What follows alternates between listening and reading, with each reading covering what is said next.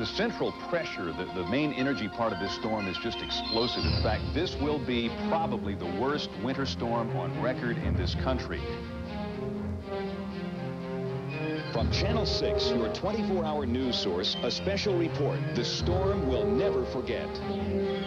Good evening. Thanks for joining us for a look back at the blizzard of '93. I'm Scott Richards. And I'm Janet Hall. Tonight we'll introduce you to some of the victims and heroes of the storm, and we'll look at just how prepared our emergency agencies were. This time 2 weeks ago, the snow was already piling up. And it piled up fast, too. In just a matter of hours, this is what we had. Beautiful. But when those southern pines snapped, they came down on power lines. Now, 4 days before the blizzard, Channel 6 meteorologist James Spann predicted snow would blanket the Birmingham area. James, I remember how amazed you were looking at your maps and computer models at what you were seeing. Scott, 4 days before the storm hit, our eyes popped out the minute we saw those first computer projections. It forecast a storm of hurricane intensity moving through South Alabama and South Georgia. That's a perfect position to create near blizzard conditions in Birmingham. All of the conditions we saw combined to form what meteorologists all agree is the storm of the century. Friday morning, March 12th, we see the first glimpse of what's about to come. The flurry sparks people to grocery stores to stock up on food, but even some folks there don't believe the predictions. Friday afternoon, the snow is back. At first, it seems so peaceful. Early that evening, the scenes look more like a Christmas card or a ski resort. Yeah, go,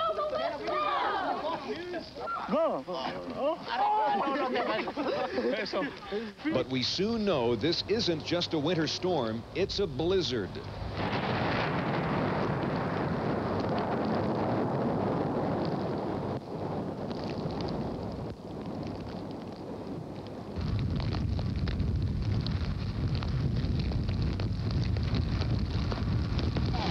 Oh, there he goes. Okay, now start going forward one time.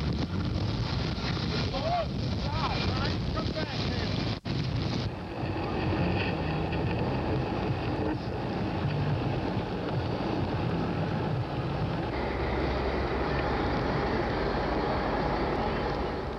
This storm quickly paralyzes 18-wheelers and makes our highways seem like Siberia, not the South. Have you ever seen anything like it before? I spent 2 years in Alaska and a year in Maine. It's similar to it. But in Birmingham? Never. I've been here 40 years, never seen it like this.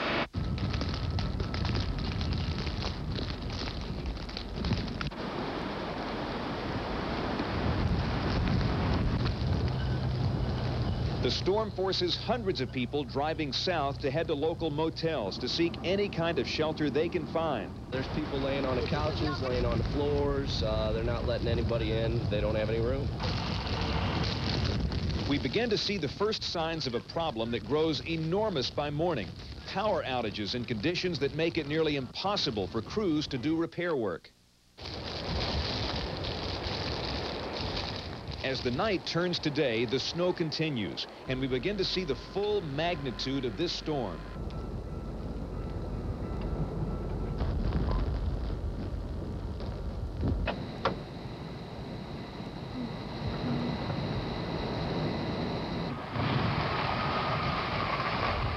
As night returns, another problem.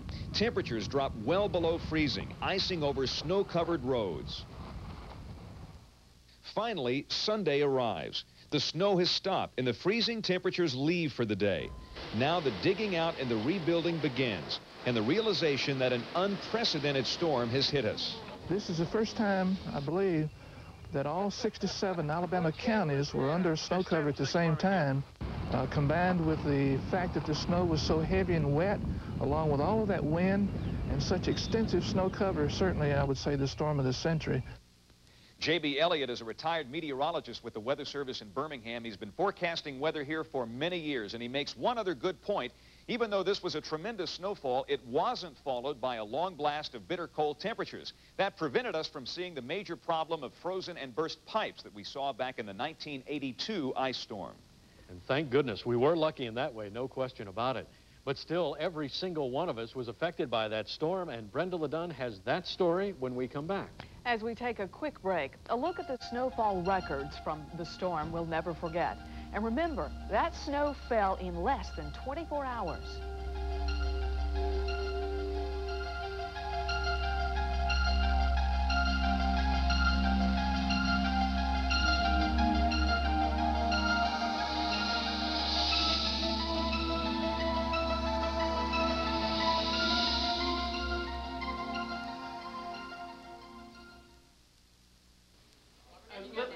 Little shoes with a thing on top of it.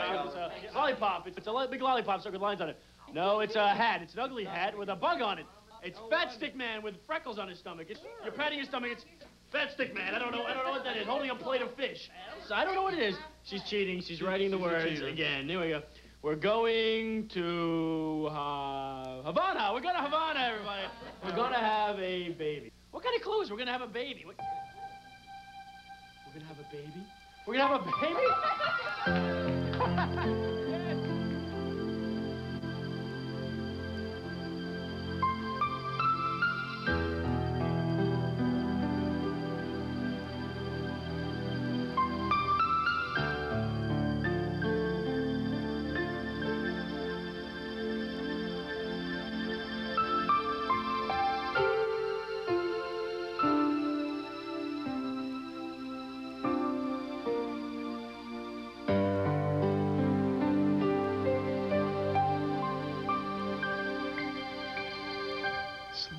Baby, sleep. The little lamb is on the green with a woolly fleece, so soft and clean. I think my husband's more nervous than I am about having a baby. I'm not nervous. Doctor just seems to think there's a good chance that our baby will be premature, so I'm just wondering all the questions. This is our first child, so we've just had so many questions about everything. I try to sympathize with her, you know. I cry a lot, you know. I'm worried about us adjusting to this new little person that's going to be sharing our home. It is a big adjustment.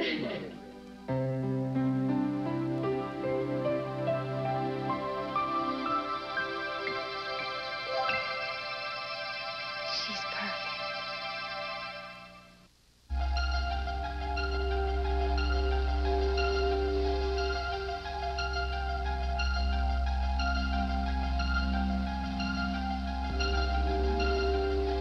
As you know, Winter Storm 93 dumped record amounts of snow, not only in Birmingham, but all across the state.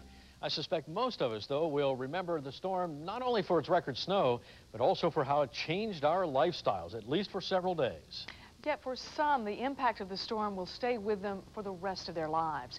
Brenda LaDunn has the story of the victims hit hardest by the storm. Brenda? Janet, the simple fact is that we can all count ourselves victims of the storm we'll never forget.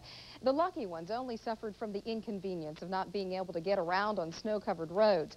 Hundreds of thousands more had to survive without electricity or phone service, or in some cases both. But for some others, the loss is much greater, a loss that will take some time to deal with.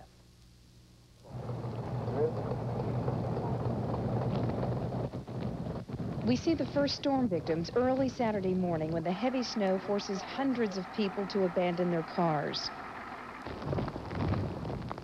But we soon realized many others have suffered property damage. An early example, the snow collapses the roof of the Jim Skinner Ford showroom. The storm snaps trees, bringing down power lines and leaving thousands of people without electricity and in many cases heat. By daylight, the number of power outages jumps by the minute, forcing families to pick up and move just to find warmth. Yeah, it's freezing. We can't have a fire or anything, so we're kind of worried about the babies. They're already cold and it's not even... For thousands, the loss of electricity is problem enough. As power crews work outside, families like this one wrap themselves in blankets inside. Oh, I've just got everything I own on. And a hat, that's the main thing, is the hat. It's been like going to war. It's been an experience. You don't want to do it twice, but it's fun, it's adventure to go through. At the storm's height, fire departments respond to a number of calls. Many of those fires start simply as a result of people trying to stay warm. Saturday morning, a major blaze breaks out at a Homewood shopping center.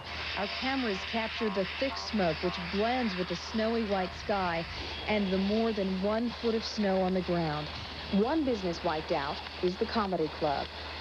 This is just horrible. It's devastating. There's nothing left.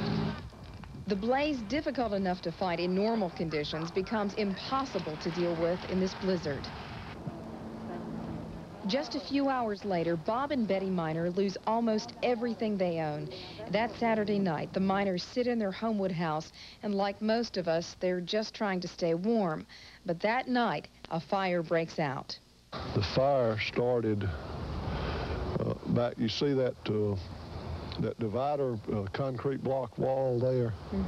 The fire started on the other side of that in a space heater. It just happened so fast I couldn't think, and then once I came out, I was afraid to go back in because of smoke. The smoke was devastating. After the Homewood Fire Department got the call, they responded immediately, but they had trouble that night. They got stuck on the curve behind me. They couldn't make it up the hill because of all the snow that night. And by the time they did get a rescue truck up to the top of the hill to the Miners' home, it was completely destroyed. The Miners lost all of their belongings from 19 years of marriage. More tragically, they also lost 3 family cats. Our loss is mostly material things. You know, a lot of people had a lot greater loss than we did. Except for our cats. Yeah, except for our cats. Now, authorities blame the storm for at least 18 deaths in Alabama. Plus, Alabamians so far have filed at least $20 million worth of insurance claims as a result of storm damage, and that figure continues to grow. Janet? Thank you, Brenda. Well, the question now is just how prepared were we for this storm? Were the agencies in charge of responding to this emergency ready for a storm of this magnitude? And what have they learned? When we come back, I'll take a closer look at those questions. First, a reminder of the massive power outages across the state. These numbers are from Saturday afternoon, 24 hours after the storm hit. And keep in mind, the statewide figure does not include outages for TVA customers in North Alabama or customers of smaller electric co-ops.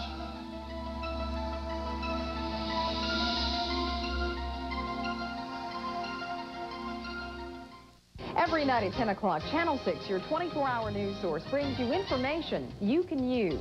Channel 6 News takes you to the scene with live coverage wherever breaking stories are happening. We tell you what's behind the story and how it affects you and your family. Join us tonight at 10 o'clock for Channel 6 News, your 24-hour news source.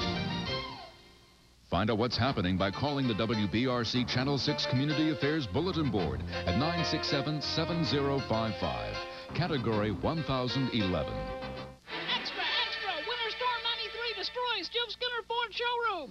Hey, folks, we're now open for business regardless. Hey, Daddy, no building, no overhead. Hey, son, it's no time for joking. Oh, I'm sorry, Daddy, but where are we going to move all the inventory while we're under construction? Move. The insurance company's okay Jim Skinner Ford to sell everything right here regardless. So, folks, if you're even thinking about a new Ford, when the roof came down, so did the prices. That's a Jim Skinner Ford where we'll still beat your best deal regardless. I'm proud to announce that Parnell's is expanding again. This week, we're opening 2 new stores. In the Walmart Center in Huffman is our new Parnell Sleep Shop, your Beauty Rest headquarters, where I promise the lowest prices on Beauty Rest and Spring Wall. This week, we're moving into our new warehouse showroom on 3rd Avenue North, 2 blocks off I-65. If you can stand the mess, I guarantee you we will save you money. Shop our Sleep Shop in Huffman and Parnell's 3rd Avenue North off I-65. The first time that I received a $160 check, and I said, oh, where did this come from? The check came from the Co-Stars program, a community project sponsored by WBRC and Blockbuster Video. To find out how we can help you, contact any Blockbuster Video location today.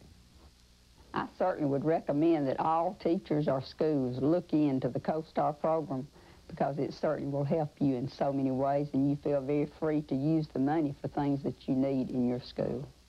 No matter when severe weather hits, you can count on James Spann to make your weather clear.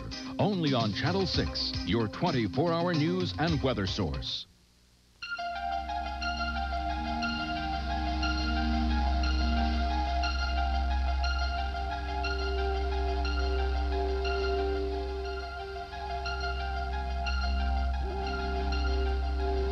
The storm we'll never forget. 13 inches of snow. It's certainly the storm of the century and something our generation had never seen in Alabama. And while emergency personnel certainly have contingency plans for dealing with a big winter storm, they admit those plans do not include handling a foot of snow or more. So following the blizzard of '93, they're taking another look at those plans. I thought it could be worse. There could be a tree through Grandma's room. This is the first time Claudia Hickman has gone outside her house since the snowstorm hit. For days, she stayed inside, taking care of a sick mother and a terminally ill grandmother. Both of them rely on oxygen machines, which need electricity to operate. That's been part of the problem with the power being out. They haven't been able to get in because of lines down, trees down. But Ms. Hickman's real frustration came in asking for help from a number of agencies to get oxygen to the house. And when I called 911, I was told that they could not provide oxygen tank to stay out here. They could come and give somebody oxygen, but they would have to leave with it. Finally, she got help, but not through a government agency. WBRC radio broadcast her appeal. Allen Tree Service responded with a generator, and an off-duty fireman brought her oxygen.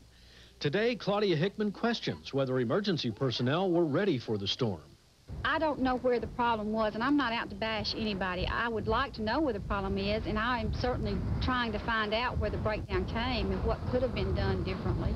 There are a lot of success stories, but there may have been some individual things that fell through the crack, and we're willing to accept that responsibility. J.C. Davenport of the State Emergency Management Agency helped coordinate local relief efforts. Davenport says the EMA had its plan in place, but didn't count on certain problems. Emergency management? Yes, it is. One problem, telephone communications went out between the EMA and National Guard headquarters in Montgomery with no ham radio backup. Another problem, these National Guard Humvees were the only emergency vehicles which could travel on the thick snow and ice-covered roads.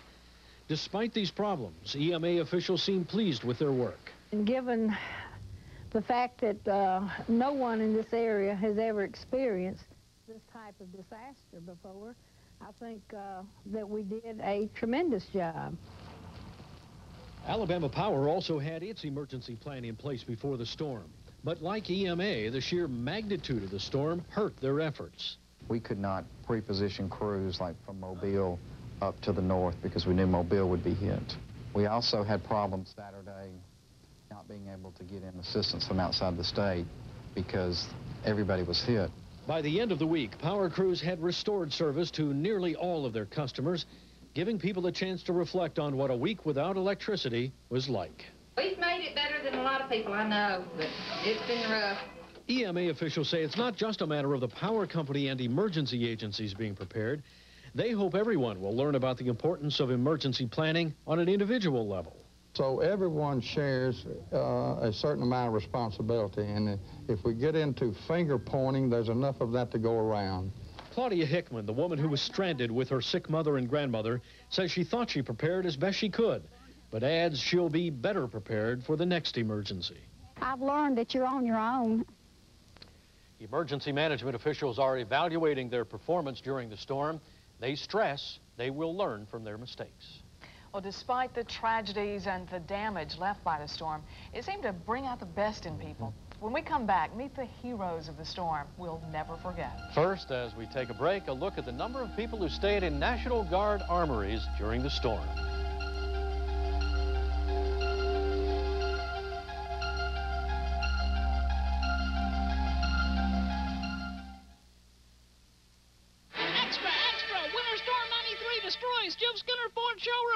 Hey, folks, we're now home for business regardless. Hey, Daddy, no building, no overhead. Hey, son, it's no time for joking. Oh, I'm sorry, Daddy, but where are we going to move all the inventory while we're under construction? Move. The insurance company's okayed Jim Skinner Ford to sell everything right here regardless. So, folks, if you're even thinking about a new Ford, when the roof came down, so did the prices. That's a Jim Skinner Ford where we'll still beat your best deal regardless.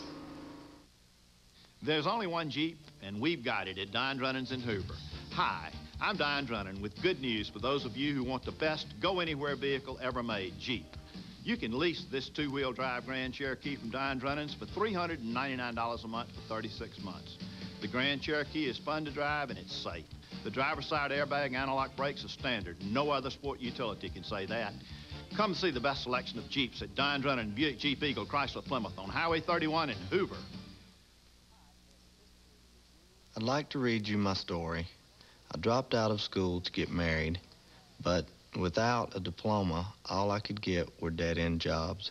I felt there was no way out. Then I started taking classes and got my GED. Now I'm planning to go to college. If you need a way out, pick up the phone and rewrite your own life story. Read and write your own success story.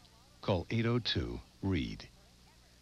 This is Erwin Lowenstein, president of Marks Fitzgerald Furniture. And this is the deal at Marks Fitzgerald. Buy any item of furniture, a whole house full if you choose, and pay just $10 down. Then only $10 a month for a year, plus pay no interest for 1 year. $10 down, $10 a month, no interest for a year. That's the deal at Marks Fitzgerald.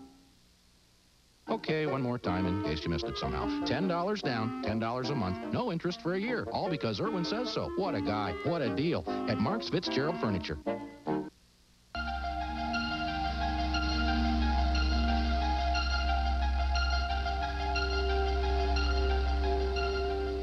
During the storm, we'll never forget, we saw once again that the worst of times really does bring out the best in some people. And we saw and heard countless stories of heroes, if you will, neighbors, a lot of them, ordinary people doing some extraordinary things. Yeah, and if there's one thing we've heard during the past 2 weeks, is that people really pulled together to get through the storm.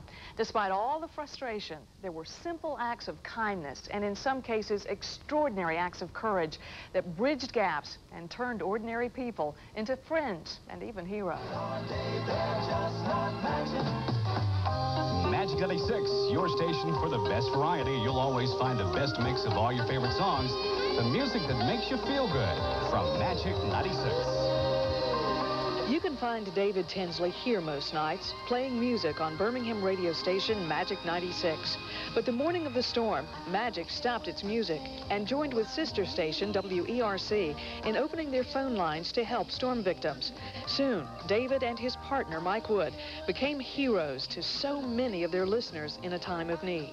What I was calling is that I have a bunch of firewood. Okay, if anybody great. in the Midfield Green Acres area needs some. If anybody's got like four-wheel drive vehicles or anything that can get up here, we need them to come help in Vestavia because we're pretty much at a loss. Yes, we need some firewood. I've got a four-wheel drive vehicle over here, and I'm willing to help out a lot of these people that I've been listening to on the radio. To have a voice talking to me and all these other people going, I'm in the same situation, I'm in the same boat, that would have meant a great deal to me had I been sitting there listening. The folks that helped out the people in need, they were risking their lives a lot of times, getting out on the roads and traveling into some of the areas that were really hardest hit. There were heroes like this man, John Graham. He drove around with a friend in his four-wheel drive pickup, helping people in need.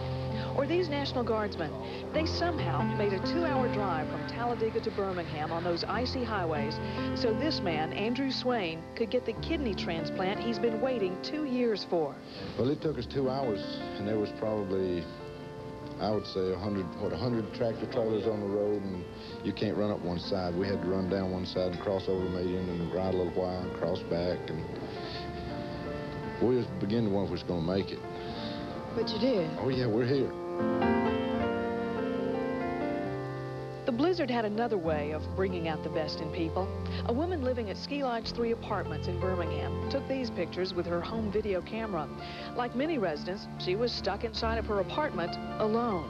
Who they are, but they look like they're having fun. This is the next day when people started going outside.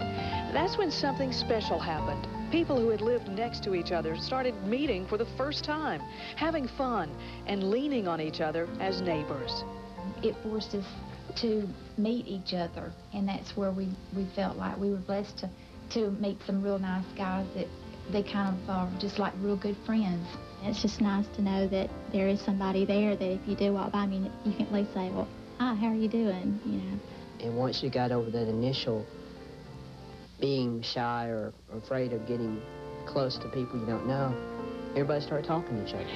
Y'all get cold, come on. We tried. We tried. people helping people. That's what pulled us through our storm of the century, and in the process, brought us all closer together. It's been an experience. A wonderful one, though. Restores your faith in humanity, you know, when you see all these people come together, even people from 2 blocks up there that stay here or hundreds of miles away. It's just great. So, thanks, Alabama. Take care. See ya. See ya. Okay, thanks a lot. Thank you, Alabama. So long.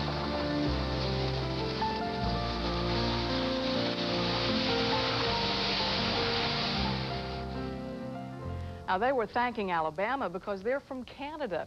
The Seaborns ended up at the Homewood Armory as they traveled to South Florida from Canada. Sounds like they may come back to visit Alabama one day, doesn't it? One other note about the Talladega man who underwent the kidney transplant. Officials at University Hospital say Andrew Swain is in stable condition and is going to be okay. Quite a time. The storm we'll never forget. 24 hours of snow that put most of central Alabama into a deep, dark freeze for several days. But with the power outages, cold homes, slick highways, and trapped travelers came a spirit of warmth as hundreds of people reached out and gave firewood, transportation, and most of all themselves to people in need. That's right. We got through it together. Yeah. Let's hope we don't have to do it again anytime soon. Thanks for joining us. As we leave you tonight, some final sights and sounds of the blizzard of '93.